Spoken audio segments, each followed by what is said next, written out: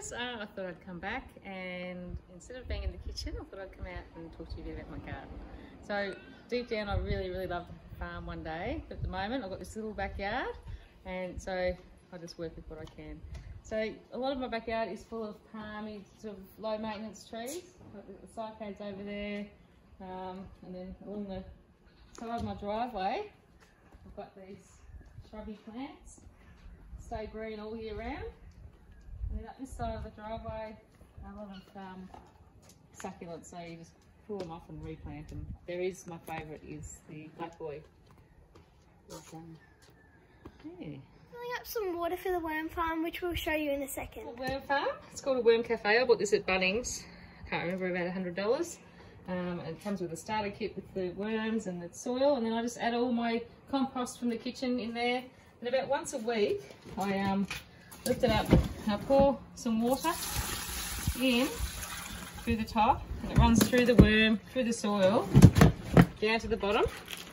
And it's got a little tap at the base here. I turn it on, and all the nice fertilised water comes out. And that's what I use to water my vegetable patch. Just gives my spinach a little water. Mint grows anywhere, so I've put it in a pot. Veggie patch. So the backyard's only very small, so this is all I've got at the moment.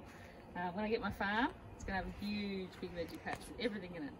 So at the moment I've just planted some snow peas again there, and some leek. So they're little at the moment, hoping the frost doesn't get hold of them.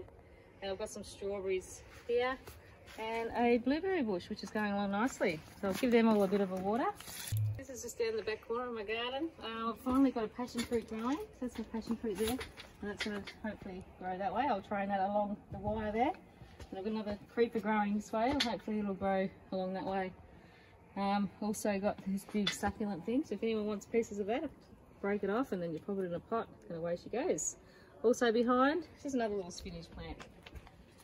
And I think that's about it for this area. So this is a little plant, I can't remember what it's called, but if you give it, I think it's like a mint type, but if you give it a leaf a thing and you rub it with your fingers, you can usually smell the nice minty flavour, which is really nice. Some hanging plants in underneath my patio area, that's like a spider plant.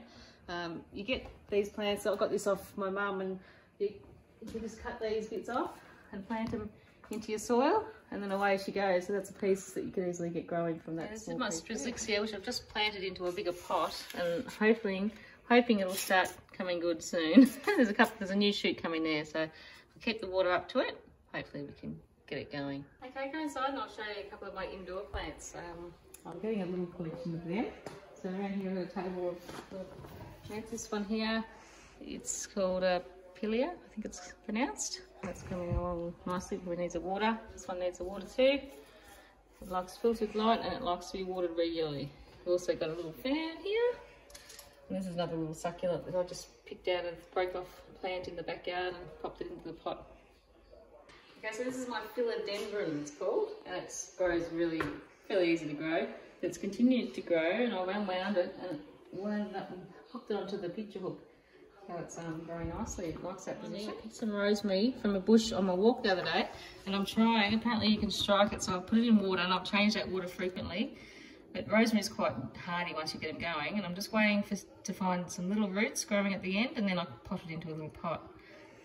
So rosemary is quite good to have for cooking, for roasts, and herbs and oils and stuff.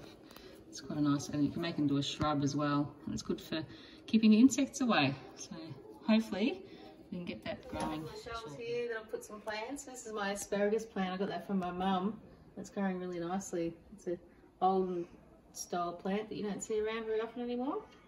Okay, so thanks for joining me for my tour of my backyard and my plants. Hopefully one day I'll have a big farm that I can share with you.